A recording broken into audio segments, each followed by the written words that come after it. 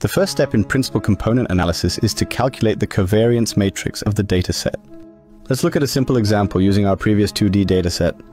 To calculate the covariance matrix, we first need to center our data. This means calculating the mean of each variable and then subtracting that mean from each data point. Next, we multiply the transpose of our centered data by the centered data itself and then scale it by the number of samples.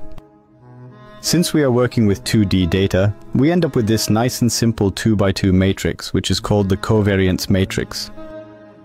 The second step is to find the eigenvectors of the covariance matrix, which are the vectors whose direction remains unchanged when the matrix is applied to them. These are precisely the vectors that satisfy this equation. Solving for these vectors is a very common task in linear algebra and can be done using various methods.